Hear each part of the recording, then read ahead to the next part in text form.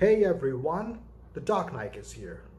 Modern Love Mumbai is the Indian version of Amazon Prime original anthology series Modern Love that was set in New York, and all the New York stories were basically the essays that were published in New York Times. So Modern Love Mumbai is set in Mumbai. Modern Love Mumbai is one of the three Indian versions of the original work. The other are Modern Love Hyderabad and Modern Love Chennai. So Modern Love Mumbai follows the same aesthetics as the original work, and each of the 6 episodes present different love stories talking about freedom and questioning the boundary to reach the human desire. 3 of the 6 stories are about married women of different ages. One is about a woman in her 20s, one is about in her 40s, and the other one is about a woman in her late 50s or I think 60s. Then there is one story about homosexuals, and one story is about unmarried woman who is looking for her ideal through a dating app. And there is one story about Northeast Indian mother and son who are in the conflict of getting mixed in multiculturalism. I really like the panel of directors who are involved in this Modern Love Mumbai project. The first story, Raat Rani, is directed by Shonali Bose, who directed The Sky is Pink. It was an impressive film. So Raat Rani is the first story that is about a Kashmiri girl from Dal Lake, Lali, who marries a Mumbaikar security guard, Lutfi, and moves with him to Mumbai. But she has a dull life until Lutfi is transferred somewhere and he leaves his bicycle behind for her. The second story is called Bai, about Manzar Ali, who belongs to a conservative Muslim household who is interested in men, but he is not able to tell his beloved ailing grandmother bye. Bai is directed by great director Hansal Mehta, and he touched the elements of homosexuality before in one of his directional ventures, Aligarh. The third story, Mumbai Dragon, is about Northeast Indian mother and son, where the mother faces difficulty of accepting her son's girlfriend who is not a Northeast Indian. And Mumbai Dragon is directed by Vishal Bhardwaj. And it's a pretty funny story. I really liked it. My Beautiful Wrinkles is directed by Alankrita Srivastava. This is about old widow who takes interest in a young athlete, Kunal. And this plot is very similar to Alankrita Srivastava's previous directional film, Lipstick Under My Burqa. Alankrita's direction is like a wave for the liberalism of womanhood, where she develops bold intentions in the plot and addresses in a peculiar way. She shows the loneliness of Dilbar that absorbs, and the passion and the hunger in women in general for adequate lust melts young men to daydream and draw their nudity in their honest illustration. I was super excited to see Little Things famed Dhruv Sehgal. He directed I Love Thane, that is about a girl who is looking for her ideal through dating app but to no avail, and then she gives a shot at Perth, who comes through work.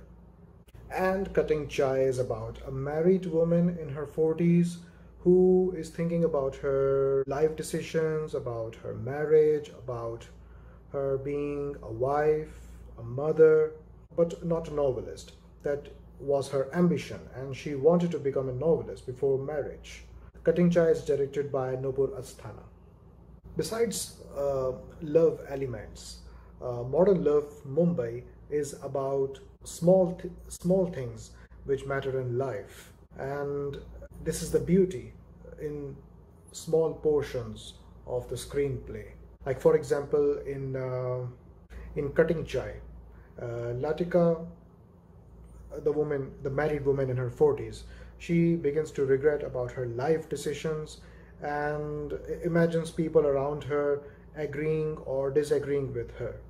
In Raat Rani, Lali is about to throw her husband's bicycle from the flyover until she, just in the last seconds, she thinks about utilizing it by learning to ride this bicycle, and then she starts earning bread for herself.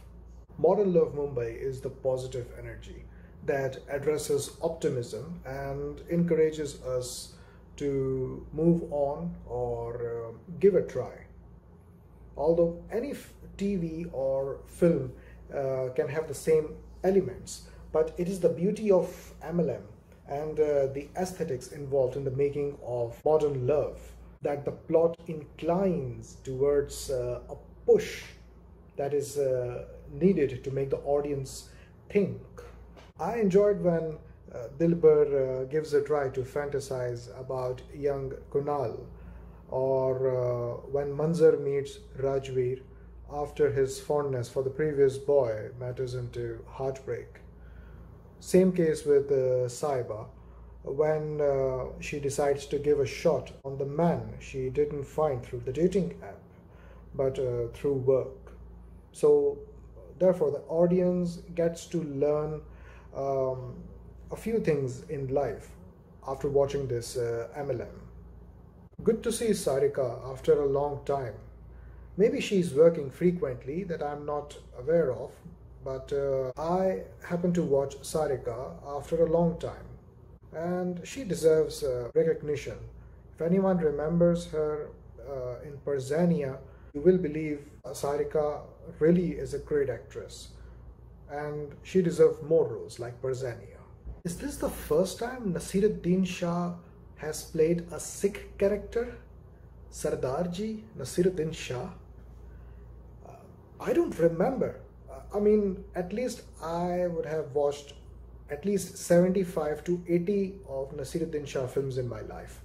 I don't remember if I have watched him in a role of a Sardar.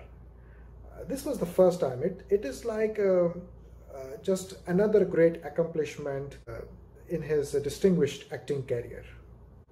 Pratik Gandhi is quite an actor who has the ability to play different roles.